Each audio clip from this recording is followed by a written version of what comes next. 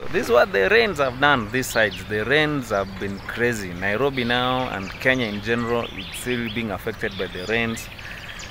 And I know for the first time, even the railway line that I'm saying down there has been affected. Something that was built, I think 1895 or 18 something, you know, more than 100 years now, 120 or 30 years, you know.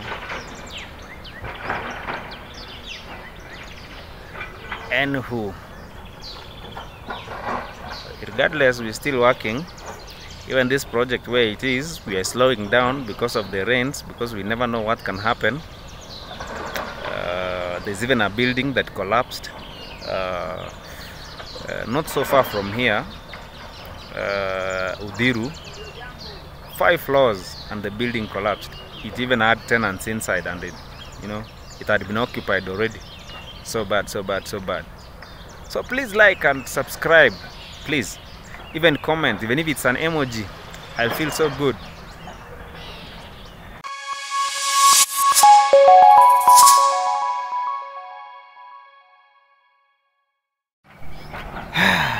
So down there is where the railway line was affected by the rains, the heavy rains that are raining here in the capital. And the construction work is still going on. I don't know whether you can see some tractors down there, busy trying to catch time and finish very fast, because I know the railway line, this one connects the city to places like Nakuru and Kisumu, and there's always a cargo that is being transported almost every day, and even passengers. So they have to do what they have to do to make sure that they finish these as fast as they can. And in fact, they work day and night, because even at night you can still hear them. The trucks, I don't know, the bulldozers, the graders, the bobcats, and all those machines. I don't know what they call them. Working down there day and night, trying to make sure that they finish this in. Yo, good morning. Yes, so today is a very good day, and it's a chilly morning. It has been raining lately in Kenya for the past I think 1 month and some weeks now, from late March, April, and now it's May. I think this is the 2nd week, and it's still raining. And I know if you're a Kenyan, you know what's happening. There are a lot of floods, especially in the city and some parts of Kenya. Oh, it's very sad, because now the city is Nairobi, the capital, is very impossible because of the floods, and very many people have been displaced because of them. Even the suburbs, the luxury places where the rich hide, the floods have affected almost everyone in the city. So anywho, even here where I am in this project, which I've been doing for the past couple of weeks, it has slowed down because of the rains. And it's even sad that I think 4 or 5 days ago, there's a building in Udiru which collapsed. A 5-story building which had tenants in it, and it's a building that I know it had even nice finishes from the outside. I didn't know about the inside, and I don't know, probably they did not do they did not build well structurally. There's something maybe they missed, and the house collapsed. But from what I heard, nobody was injured. All the people who were living there were all evacuated in good health, and nobody was injured. And as a person who is in this field of construction, a professional, I feel so bad when I hear such a thing, you know. Houses should not be collapsing, especially when you are doing a house that goes up like 2, 3, 4, 5 floors. It's so sad. Anywho, that is besides what I wanted to say. So today morning, I wanted to give you an update of today is Friday, what I've been up to. I usually want to do videos like every day, because the people that I usually follow, the vloggers, hey man, I know there's no good lighting. The vloggers that I follow who like inspire me to do these, most of them do like 3, 4, or even 7, others even 10 videos per week. If a week has 7 days, it means there are even days that they upload twice. But for me, it has been very difficult. I want to like to do it every day, but man, I can't. Or even if I try, I get like it's beyond me. Maybe I'm not working hard enough, but I want to ask you to subscribe if you have not, to like the video. If you have subscribed and you end up watching this video, please like the video and comment, even if it's an emoji. I'll feel so good, because that's what will push my video. Because like right now, when I check my own videos, I see that there are ads running on it, or running on them. And the first time I saw these, I was very excited that I've already started making money even before monetizing. The monetization part is partnering with YouTube, so that when ads run on your videos, they pay you. So apparently they are not paying you when they run ads on your videos like they do. Maybe you started watching this video and an ad ran on it, and you may think I'm earning. I've not yet started earning until I partner with them when I reach now the monetization criteria, which I'm close in terms of subscribers, but the watch time hours, I'm very far. I need like I need more than 2,000 hours, because they need 3,000 watch hours, and I've not even hit 1,000. Very crazy.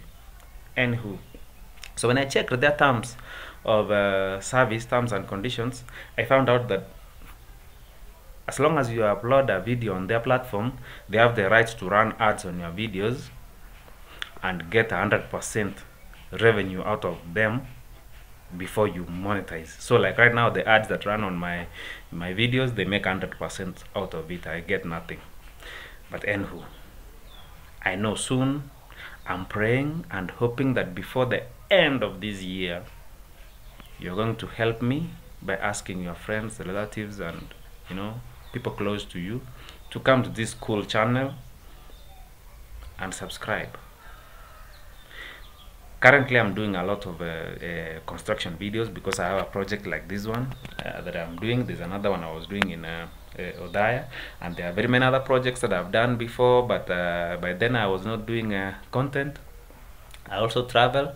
I traveled to my home county, Nyeri, recently. Now I'm in Kikuyu. I was in South-Othaya. I've gone to Nyeri. I used to live in Mombasa. So I'm planning soon, after I've made good money, because traveling is expensive, I travel within Kenya first to different towns. Then, God willing, if things get better, I can get out of the country, maybe to an East African country, or to a country outside Africa, in Asia or Europe, or even the Americas, North or South. I don't know.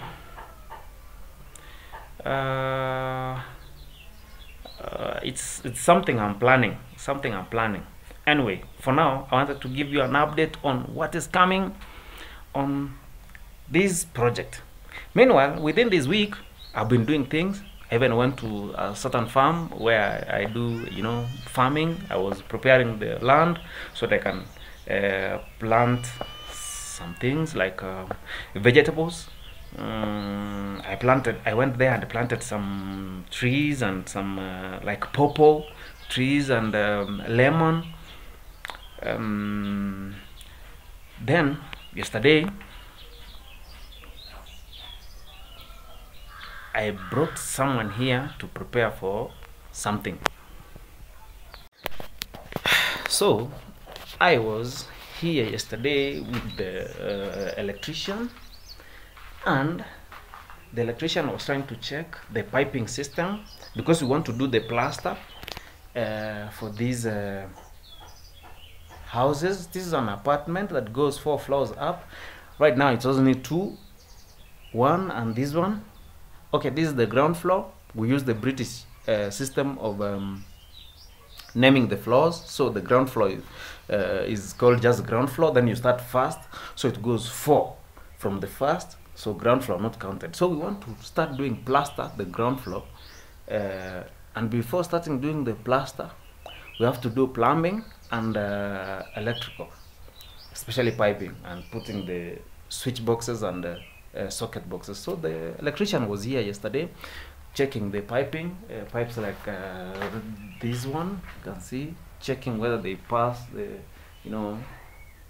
wires can pass to up where the bulbs or tube is going to be put. This is a 1-bedroom. These are 1-bedroom apartments. You start from the door. That is the door coming in. The door has door and window. That groove there is for window, door and window. Then there is an open kitchen there. Then behind me, that's the door direct to the other end is bathroom or washroom, depending on where you come from, how you call it. Then you can see there's another door going to the bedroom. Now it's a little dark there. I could have shown you, but I can try.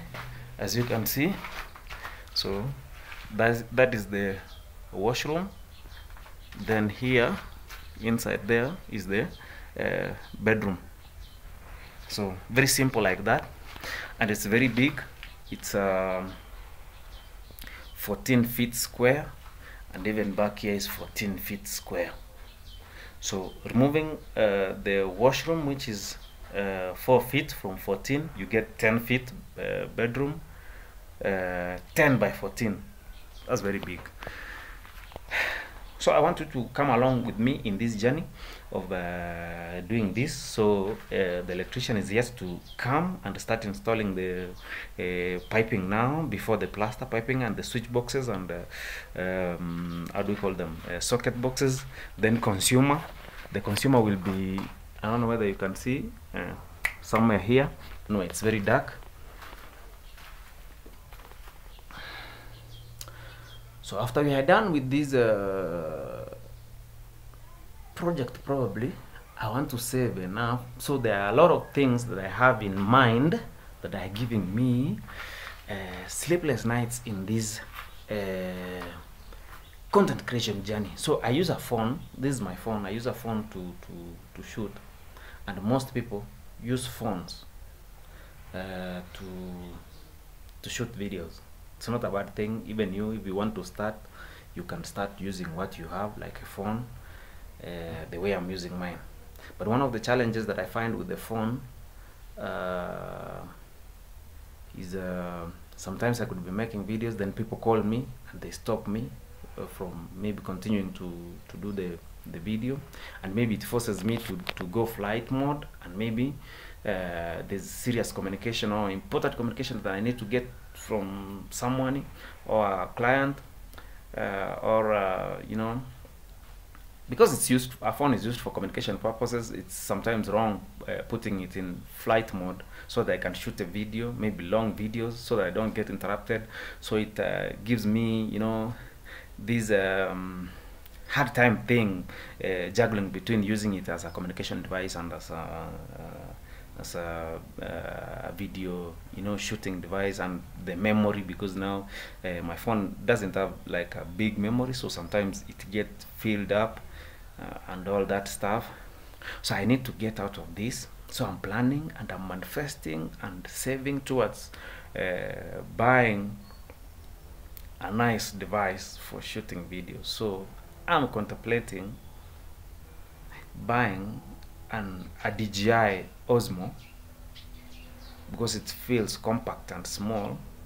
A GoPro is also good, so I don't know whether I buy a GoPro, I save towards buying a GoPro, or a DJI Osmo, especially the new ones, DJI Osmo Pocket 3 or the GoPro, I don't know, 11 or 12. I've not done research well which one is good between the 11 and they say there's a 12, and get out of using a phone, because even if you have a phone with a big memory, phone, you use it for communication purposes. And one of the things that a phone has challenges, like mine, it's running out of power very fast when shooting videos and trying to, you know, do things around it. You are communicating, you are putting internet, you are recording, so it runs out of power. Let's say if I'm traveling, maybe like the way I was traveling home from here to Nyamira or to Nyeri, so maybe halfway your phone runs out of power, and it needs you now to buy something extra, like a power bank to power it, you know, all those things. So I want you to help me in this journey. Please like and subscribe, share my videos, remix them if you want to remix, it will be good. And also you can criticize me and tell me what I need to do that is that will make my videos get better.